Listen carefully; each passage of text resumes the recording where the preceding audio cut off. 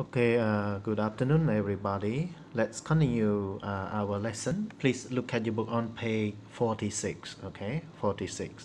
Listening and speaking. Found in translation. Okay, yeah, found in translation. So look at here. 1. Read about Alan Dane. How does he get the real life stories for his program? Why do you think it is called Don't Log Off? Who features in this program? How did they meet? Okay, don't log off. Everyone, look at here. Okay, don't log off. Alan Dane is an oral historian and broadcaster. Yeah, historian and broadcaster. So he works like someone who actually gives news or information on TV or on radio. Okay, so here also he is an expert in history too. Okay, history. Yeah. In his BBC Radio 4 program, Don't Log Off, he discovered the real life story behind online profiles on Facebook. Starting with nothing but the profile, he contacts the people on the internet. The results are intriguing. Intriguing means very interesting, everyone. Funny and often very moving. Moving mean very touching, very exciting. Okay, moving. In this program, Alan hears the story of Brian from Boise, Idaho, in the USA, and Anna from Russia, who met online. Anna decides to move to the USA with her children. Will things work out? Okay, work out means happen. Okay, yeah. Okay, so you can now go to number 2. Yeah. Number 2, tape script 5.7. Listen to part 1 of the program. When Alan talks to Brian, he makes comments aside to his radio audience. Read some of his asides and answer the questions. Okay, yeah. So can you now look at number 1 to number 6? Listen and then answer the question. Okay, yeah, please look at here. First you read number 1 to number 6, and then you listen and answer the question. Okay, yeah. Okay, please spend like 5 minutes to read, and then around 10 more minutes to listen and answer the questions. Okay, now listen, everyone. Here we go. Type script 5.7. Okay, Tape script 5.7. Don't Log Off with Alan Dine. Part 1. Hello? Hello! Hello, is this Brian? Yes, this is Brian. Hi, how are you? I first spoke with Brian Doing good. 18 months ago. I dedicate my lunch hour normally to chat with my girlfriend Anna that I met online. I was just browsing profiles in Russia, and I stumbled across the most beautiful woman in the world. But this was more than just a typical online romance. Do you speak Russian? No, I'm learning to speak Russian. And does Anna speak English? No, not yet. She's trying to learn English too. So I began to chat with her using Google Translator. That's how the relationship continued. Brian and Anna relying on online translation to communicate. I was going to say that you were both lost in translation, but in fact you found each other through translation. This was the first of numerous conversations with Brian. Hello? Hello, Brian. The next time, he'd been to visit Anna in Russia. It's something, let me tell you. It took me over 24 hours just to get there. Did you feel that it all was exactly how you thought it would be in your mind? Oh, yes. The physical, spiritual, mental connection, everything was there. 6 months later, hello, Hello, Alan. Brian had some big news for me. We just decided we were going to get married, and Anna and her 2 children will be leaving Russia and moving to America.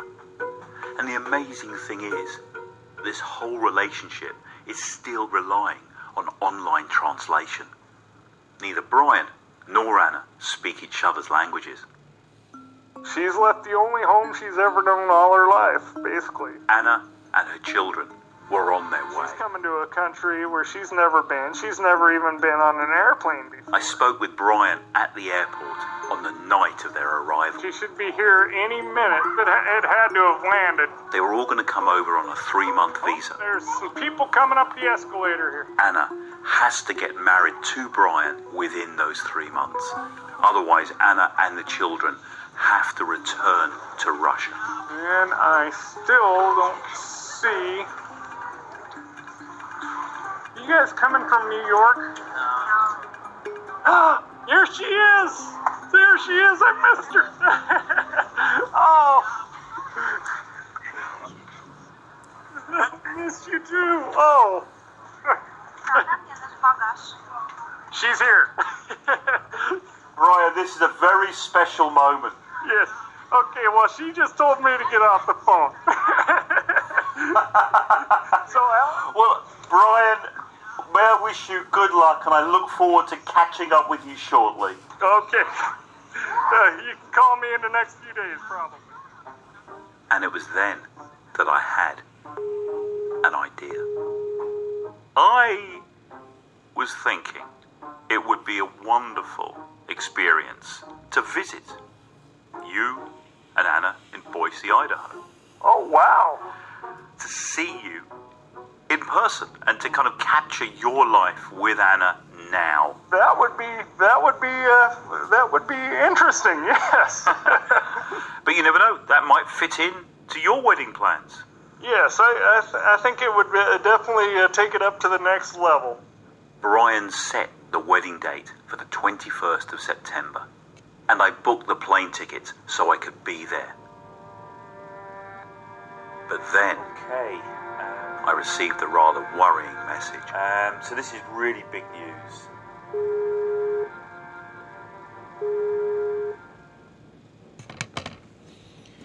Okay, so we finished this. Now, can you please read number 1 to number 6 and try to answer the questions? Okay, yeah, answer the questions. Okay, please do this one now. Right, now let's check the answer with me. Okay, so here are the answers, everyone. Number 1 to number 6. Okay, number 1, they couldn't speak each other language. They communicate using Google Translate. Và chân cọt chuột khné nó cọt ọt cho hình gì phía xa yên khluồn. Xong xa cọt nó mịch sợi cọt nó ọt cho hình gì ông lễ hơi cọt Brian nó cọt ọt cho hình gì Rusi. Đó. Và nó kịp Google Translate nó bày tẹt trong khné mấy dạng đây đó. Ok. Nhưng dương từ nào mùi dẫn dương ọt cho dương Google Translate tẹt trong khné bàn. Okay, number 2. He says that the physical, spiritual, and mental connection with Anna was exactly as he imagined. 3. They decided to get married. She has a 3-month visa, so they have to get married in that time. Otherwise, she would be deported. Deported means like taken out of the country. Deport, okay, yeah, taken out of the country. 4. He's waiting for Anna to arrive. He's a little bit nervous. Anna asked Brian to get off the phone. 5. He decided he should go and visit Anna and Brian in the USA and attend the wedding. And number 6, student's own answer. Yes, number 6, this is your own answer, everyone. Yeah, number 6. Okay, now we can go back to your lesson. Let's look at number 3 and look at 5.8, tape script 5.8. Listen to part 2 and then answer the question number 1 to number 5. Okay, please spend some time to look at question number 1 to number 5. Okay, and then listen now. Let's listen. 5.8.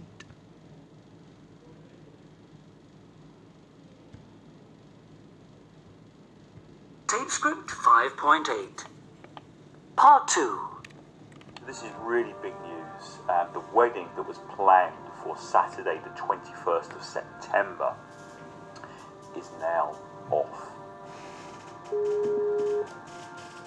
Hello. Brian, I got your message. It's big news. It's a little bit difficult, but Yeah. well, unfortunately, we haven't made a lot of arrangements.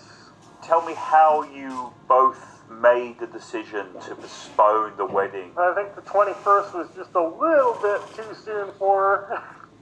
She's been through a lot. She came halfway around the world. She's only been here just about a month and a half now. Just a little shy of a month and a half.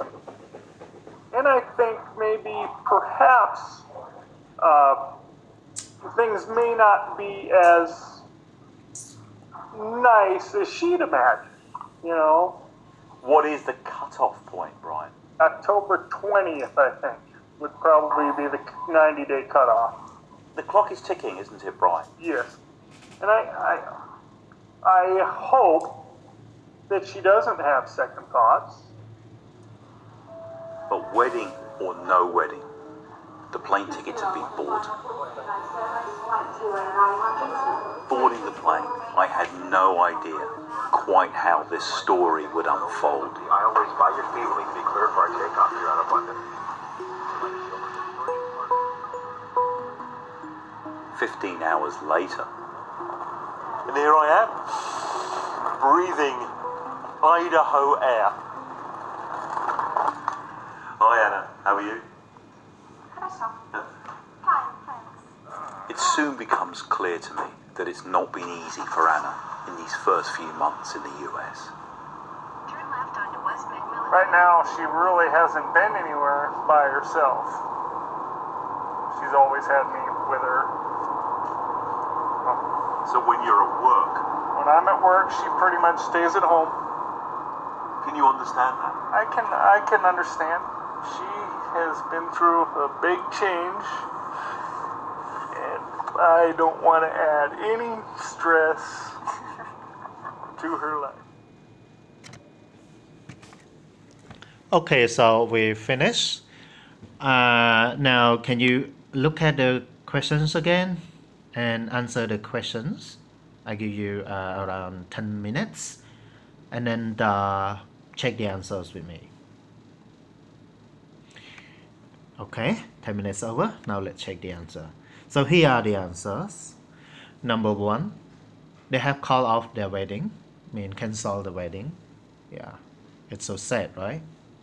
Number 2, it was too soon for Anna, who has had to cope with being in completely new environment. Yeah. Number 3, there is only a limited time for them to get married. Limited time in very little time, okay? Number, yeah, so if you say the clock is ticking, it means you do not have a lot of time, okay? Yeah. Number 4, he decided to fly over to USA on his original ticket. And number 5, that she doesn't go anywhere by herself, mean alone, and just stays in the house when Brian is at work. Okay, thank you. So please check the answers and write the answers in your book. Let's go back now. Can you now oh sorry, yeah, can you now please look at here? Okay, yeah, go straight to number 4. Yeah, TypeScript 5.9 up on 5.9 now. Listen to part 3. Yeah, listen to part 3. Say what happens. What is Alan's surprise? Tell it in your own words. So please try to listen and say what happens in the end, okay? And what is Alan's surprise, okay? Now, part 3, everyone. Let's listen. Here we go. Yeah. Please wait. Wait. Please wait a bit. Wait a bit.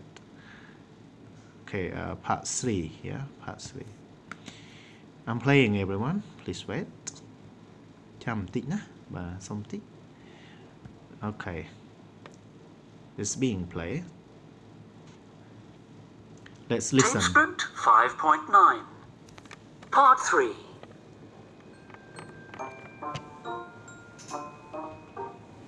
What have you got in that bag, Brian? This is our wedding ring. Brian and Anna are getting married. They've decided to go ahead with the wedding. But it's not quite the big day that Brian had originally planned. We've got less than an hour to be in courthouse. Okay. It's going to be a very low-key affair in the courthouse. It's all very casual. Both Anna and Brian are wearing jeans. It's an empty courtroom. The only people present at the wedding are Brian and Anna, Anna's 8-year-old son Ivan, myself, my producer, and the interpreter. I promise I promise to be true to you to be true to you in good times in good times and in bad. and in bad. And then Brian had a surprise for us. Alan Bean. Both myself and my producer Lawrence were called upon to be official witnesses at the wedding. And here? Yep. I can't quite believe that from a random Skype conversation almost 2 years ago, Sign there. that I'm now in Boise, Idaho, signing Brian and Anna's wedding certificate. There's my signature. You're all set. You're a witness. I'm witness. Brian and Anna.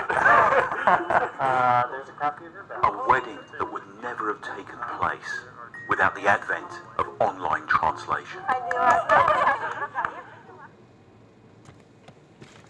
Alright, so we finished this one. Can you try to do this exercise by giving the answers? Say what happens and what is Alan's surprise. Okay? Yeah.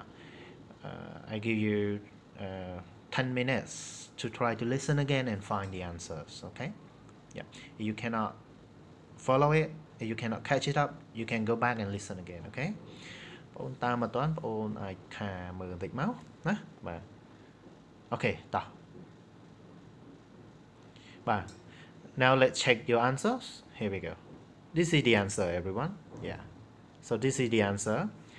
They get married in a low-key wedding. Yeah, so not a big one. Yeah, Brian asked him to be an official witness at the wedding. Yeah, official witness, someone who actually as the witness at the wedding. nó sọc cái ca những cái ai miền xạ xây chui đằng lử đó. Yeah, là bảy chỉ phò tán. Okay. Okay, so thank you everyone. Please try to learn. See you later.